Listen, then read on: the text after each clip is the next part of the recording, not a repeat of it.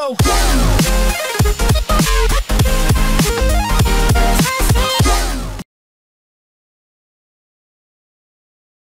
I came in '98. I came to finish my degree in geology and geography, then did Master in Geographic Information Systems. Then we moved to the United States. I did a PhD there and just got fed up with the university and came back and carried on building boats.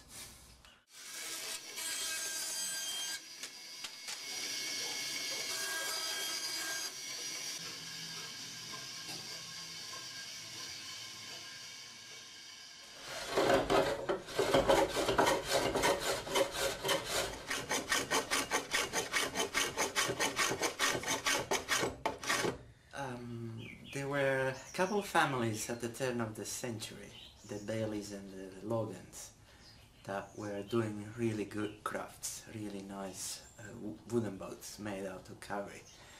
And today there is quite a movement to preserve, use and race a lot of these boats. So we do a few small boats, a few new small boats, but most of our work is in restoring old ones. When we start working on an old boat, we don't really know how much damage we'll find once we really peel the exterior. Here in the shop there are two kauri boats, one mahogany and a new one. There is another mahogany one up on the hill. They were particular in that, unlike the British and American timber boats, the New Zealand boats don't use frames.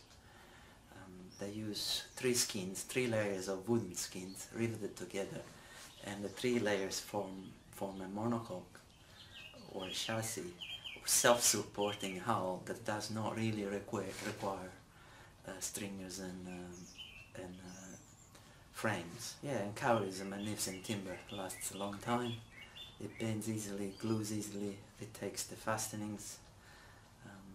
But yeah, it's expensive. If you got the passion, you can do a good job. At the end of the day, there's a lot of common sense involved. A few tricks that you learn quickly. The passion, because it's not easy on the back, it's not easy in your hands, it's not easy on your health. But yeah, if you enjoy it. The biggest boat I worked on was a Bailey's boat called Viking.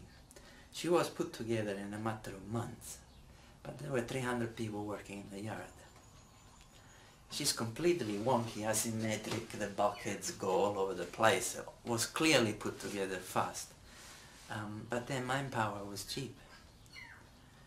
Timber was plentiful, manpower was cheap, the costs were relative. And now, to build a 60-footer schooner, 12,000 man-hours is probably just barely enough. So a crew of 4 would take you a few years, and not everybody can afford the salary for it, or the materials, or the fitting costs. So it's much faster to build a fiberglass boat or an alloy boat. It takes a lot longer for timber.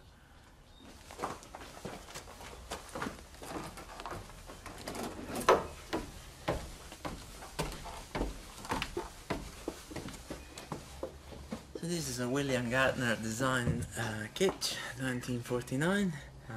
It's a big beamy boat, about 15 tons. Lots of room inside and really seaworthy. Hopefully she'll be back. I'm Ollie. There's the resident dogs. Well, one of them anyway.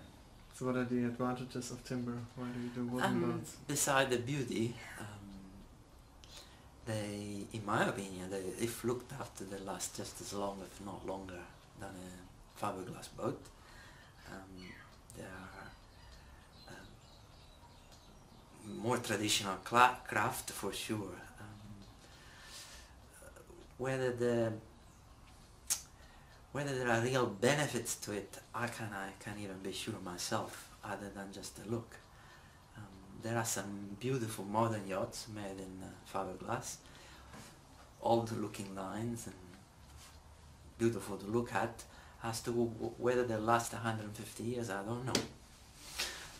We haven't had 150 years of fiberglass, so no, I just like the timber, just like working with it. I like the fact that the boats themselves are a work of art, and then they actually move, race.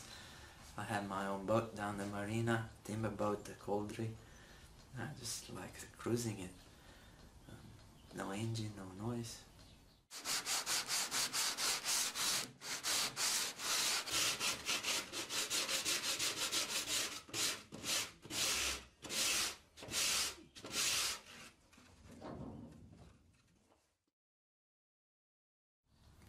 It's fun, you work with other people. I'm seldom by myself.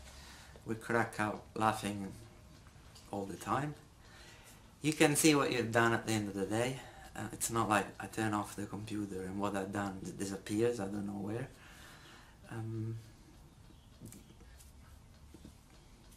It's just the freedom of it, the company, the results, I say. More than anything else, I think it would be the results. What is at the end of it. It's just beautiful. And the history behind some of them. Now I'm trying to finish Westalone Institute of Marine Technology. I'm just at the thesis to become a naval architect. That's probably more relevant to what I do than all the other studies I have done. But I think I say it took a PhD to realize what I did not want to do. And then I'm happy now. Messy, but happy.